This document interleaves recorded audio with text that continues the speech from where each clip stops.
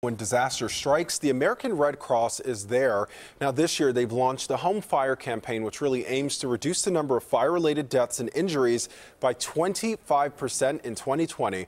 So far, the Red Cross has made huge strides, but there's a lot more work to be done. In Chicago and northern Illinois, the Red Cross has done more than nearly 1,400 in-home visits, installed nearly 4,400 smoke alarms, and also created more than 5,600 disaster plans, even reaching thousands of kids with education preparedness. Well, tomorrow we are teaming up with our radio partners for our annual Day of Giving. Starting at 5 a.m., you'll be able to call in and make a donation to the American Red Cross that will go right back to the Chicago area. Joining us this morning to talk more about it is our favorite person, Martha Carlos. Good morning. Thanks for being here again. Good morning. We'll see you bright and early tomorrow. So tell everybody, the most important thing about this telethon tomorrow is that every penny people donate stays in our community.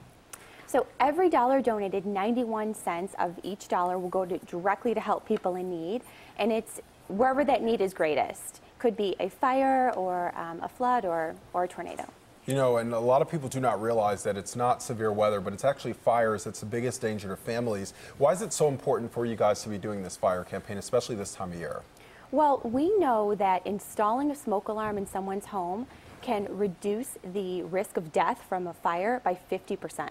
So we're making it our mission to install as many smoke alarms as we can into people's homes in our community, and also encouraging families to do fire drills at home. We know those two steps will help save lives. And this year we're also going to be giving out carbon monoxide detectors. We are. We will be giving out CO2 detectors this year, and also people can sign up to have a smoke alarm installed at their home in the same time.